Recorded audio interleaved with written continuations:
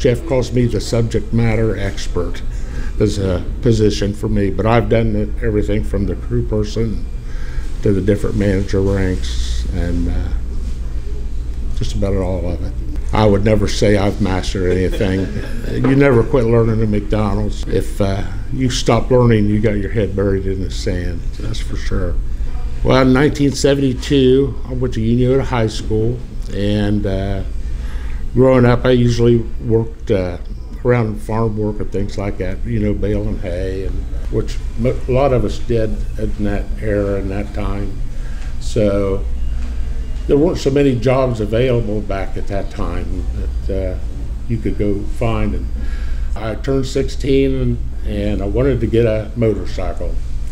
And my dad told me, he said, well, if you're going to do that, you're going to have to go get you a job and you're going to have to pay for it, which in that era, that was how it was with most of us.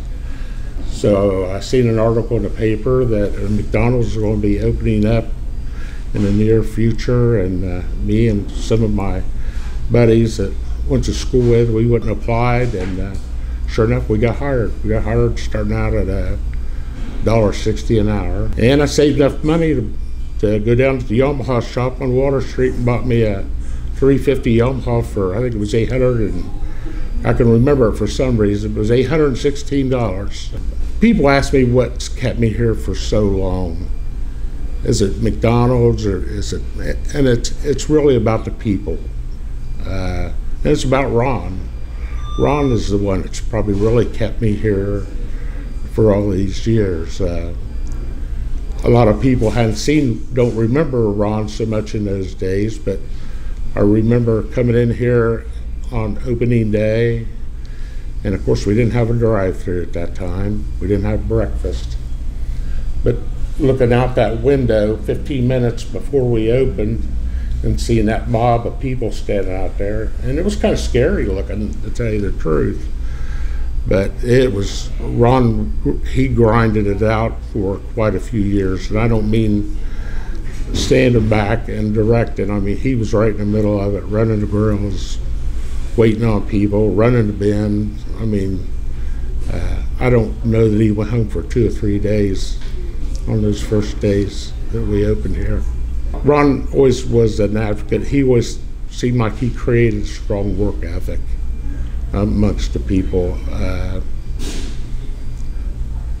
You didn't want to let Ron down, and I always kind of thought that was a gift. When you work with somebody that was right in the middle of it and never asked anybody to do anything that he wouldn't do himself, you don't have a lot of respect for somebody that does that. Ron and me, we're as close as family can get, you know. He knows my family, I've known his family. You know, we've been together through the good times, through the bad times. We're rolling this together, you know, and I attribute anything I have to him, so. As you celebrate 50 years, he's celebrating 50 years. So congratulations to you. Thanks.